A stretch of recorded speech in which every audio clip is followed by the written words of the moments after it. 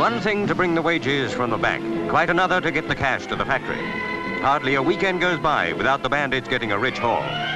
So far, nobody seems to know how to stop it. Organization, split-second timing, stolen cars for the getaway, coshing if there's any resistance. The pattern's all too familiar.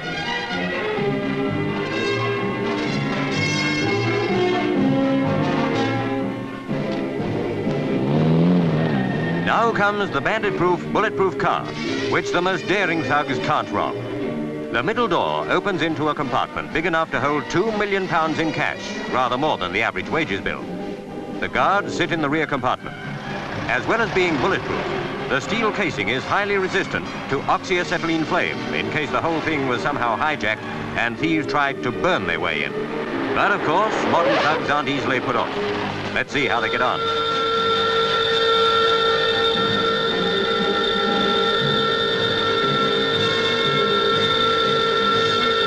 Neither the glass nor the steel can be pierced by even a .303 bullet.